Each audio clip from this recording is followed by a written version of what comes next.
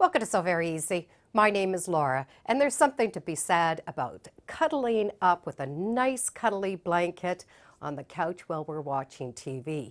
The only problem is if we're cuddled up on it, we do not have our hands free. So let's make a blanket with arms so that we can cuddle and have our hands free when we need them. So what we're looking to buy is a beautiful cuddly type of fabric like a fleece.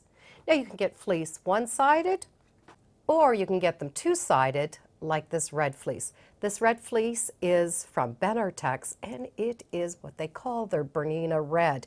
And you know how I love my red. Because this is a stretch knit fabric, it is important that we use a stretch needle. And because this is thick, I would go for the bigger one like a 90-14. We will need an all-purpose thread in the bobbin and in the top. I would recommend a walking foot.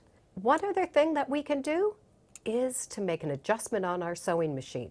Instead of having tiny stitches, we're going to go a little bit bigger. Those bigger stitches work better for these thicker fabrics. Now normally when we put a sleeve on anything, we have a round circle that we need to sew that sleeve into.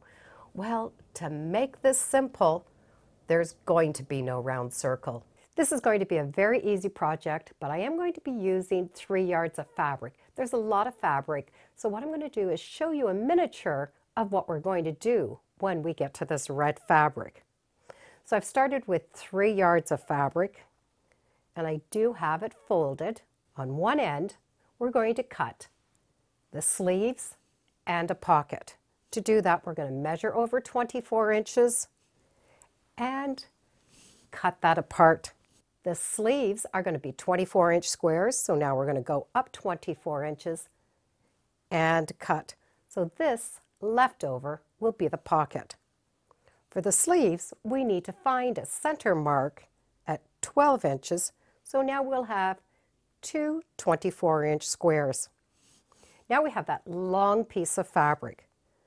From the fold, we're going to measure over 11 inches and cut down equally 11 inches to our 24-inch mark. So when we open it up, we're going to have a 22-inch spot and 2 cuts. These sleeves are going to fit right in here. So we're not going to have a round hole. We're going to work with it flat. So to sew that sleeve on, we're going to match up that center mark just to open this up a little bit. Match up the center, and we're going to stitch down into that center and then just continue by moving that over and continue stitching. So we have a flat seam that that sleeve is stitched on.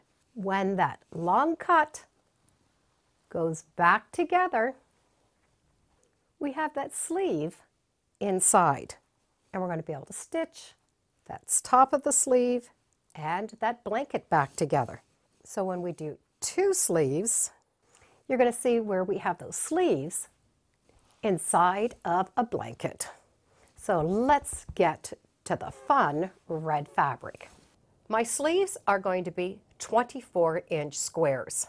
So for that 24-inch sleeve, I'm going to measure over 24 inches in both directions. I'm going to mark my wrong side and my wrong side. I will have a little piece left over along that fold, and that is going to be a pocket. So I'm going to mark the wrong side of that.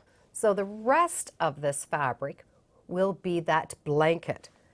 So only in one area will you need to mark so you know that is going to be the wrong side.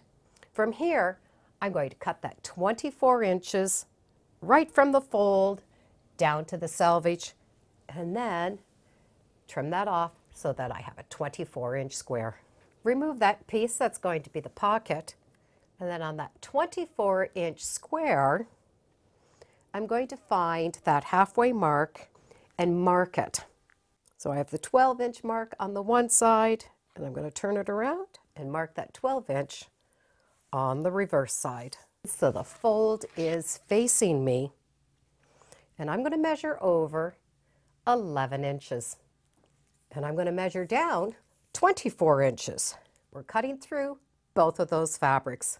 This area is where the sleeves are going to go. So I'm going to place right sides together. Here is my sleeve. There's the right side, and there's that wrong side where I have that mark.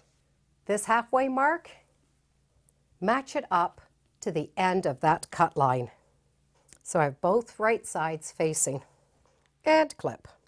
Put that last clip right at that point, and then take that big piece of fabric, open it up, and you're going to be able to continue clipping that sleeve along that cut. And I'm going to start by putting another clip right there beside that last one. And that's just going to hold that together for me. And continue clipping. So when I lift it up, I have that sleeve attached to that cut. So let's go to the machine and I'll show you how easy it is to stitch this and to stitch this cut point. So I'm going to sew this fabric together, and I'm going to put that sleeve part down. And it's okay if you start stitching even though the sleeve underneath is here. Line up your machine.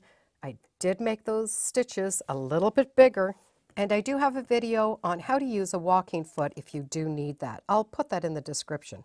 So I'm going to take that clip out and just let the machine go right over top. And I'm going to stitch all the way until I get to that cut. So here I am with that area that I did cut. So I'm going to make sure all of my fabric is flat underneath, and I'm going to take this fabric and I'm going to straighten it up. You will see that I have a little bit of the fold on the top, but the underneath should be flat. Take these folds and just pinch them with your fingers. You can take out those clips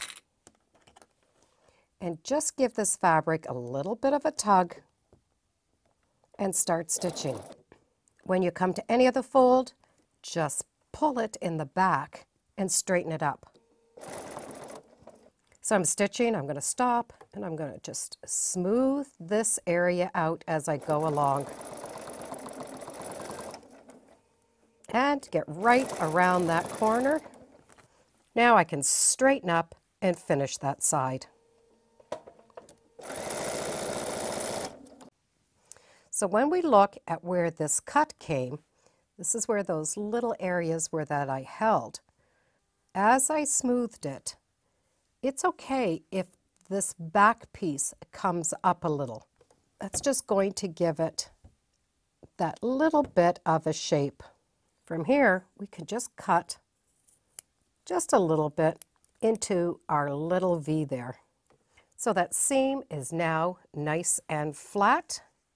The back side had no wrinkles, and this side is nice and flat. So there was that cut area. So this was that cut. So we're just going to start, stitch, turn the corner, and go all the way down, matching up our sleeves. So there are those sleeves and that top cut. We're going to want to put that pocket just a little bit below the sleeves. And with this pocket, you also have choices. You can just leave it this flat side and sew along those two edges so your hands will go in between, or you can put this at a diagonal.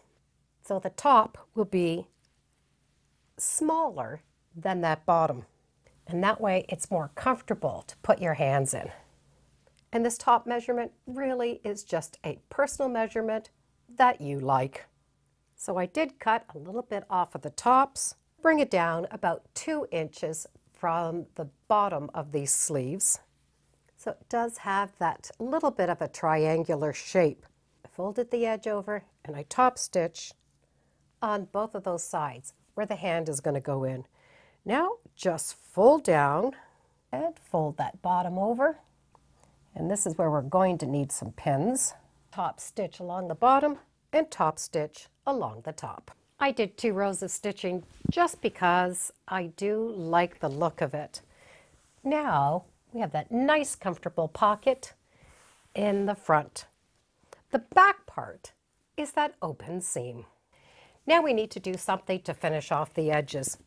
And well, that is going to be a fun decision that you can make on your own. This fabric will not unravel, so we can literally just leave that as a straight cut so that we could just finish off those edges. We can roll an edge and just do a line of stitching so you have a little fold all the way around. Or you can do a decorative blanket stitch on the machine all the way around. So our cuddly blanket with arms is now done. Now before you run and jump on the couch and cuddle in your blanket, I would highly recommend giving this a good fluff in the dryer. We want to get rid of all the little fluffs from where we did the cutting. That way you won't wear it or the couch won't wear it. Now there's definitely fluff when you are sewing with fleece, so be sure to take time and give your sewing machine a little bit of TLC and give it a cleaning. So to give you an idea on the size of this cuddly blanket, I'm going to show you the difference between a 5-foot person and my husband, who is 6 foot. And that way you can make adjustments as you see fit. So with this lovely big blanket, and when of course we're going to cuddle on the couch, we're just going to slide our arms in. And our back is on the couch. It is very long. Matter of fact, he has this much extra along the bottom. So this is a good cuddly thing, and you have pockets. Now there's no excuse for not being warm on the couch. And for me, it's going to be very big. Yeah, you have to take it off now. You're not on the couch. So 1 arm, 2 arms, so I can have lots of room to cuddle on the couch, and I don't even have to curl my legs. I can leave my legs long. So this is definitely big enough for someone 5 foot, 6 foot, and even 7 foot. And we started with 3 yards of fabric. So let's make a cuddly blanket with arms so that we could cuddle on the couch. Thank you for joining me today on Sew Very Easy. Feel free to subscribe, and as always, come on back. Let's see what we're sewing or modeling next time in the sewing room. And make sure every day is a sew-tacular day. Bye for now.